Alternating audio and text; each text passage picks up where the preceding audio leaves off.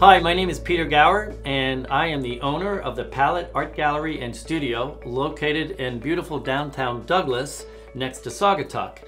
Douglas Saugatuck is a resort town about 2.5 hours away from Chicago, right here on Lake Michigan.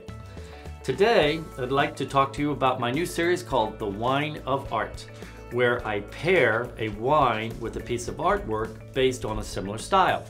So today I've selected the 2015 Loach Pinot Noir from the Santa Lucia Highlands.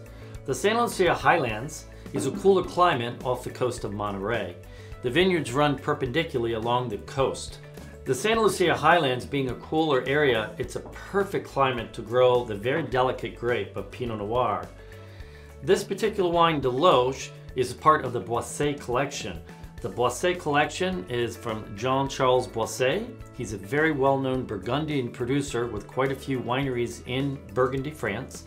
And in his California portfolio, besides Loach, Jean-Charles owns Raymond, Buena Vista, and Frenchy wineries. It's quite a stellar lineup of wines. So let's see what this wine tastes like. So as some of you probably know, the Pinot Noir grape is very, very delicate. It's very difficult to grow it. It's part of the blend that goes into Champagne. It's an earlier harvest and it likes a cooler climate. So usually they're harvesting Pinot at the end of August. So that is exactly when they harvested the grape for this Loach Pinot Noir.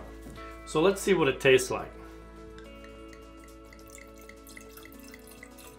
As you can see, Pinot Noir is a lighter grape. It's not very dense. It's got a light, very cherry-like color to it.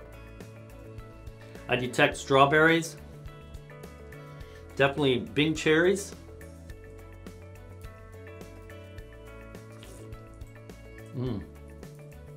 Very nice, even a slight note of tea.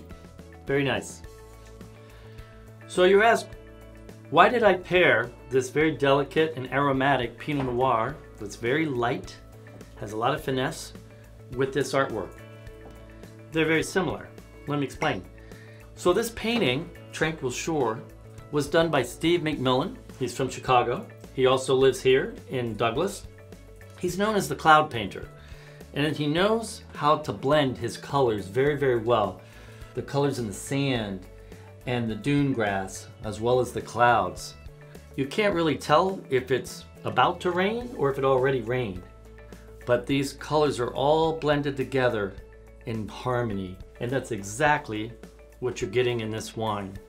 So my hat's off to Steve. I think he did a great job in this painting, and I think that this 2015 Loach Pinot Noir pairs perfectly with Tranquil Shore. Cheers, Steve. If you enjoyed this pairing of wine and art, I look forward to bringing you new episodes in the future. Cheers.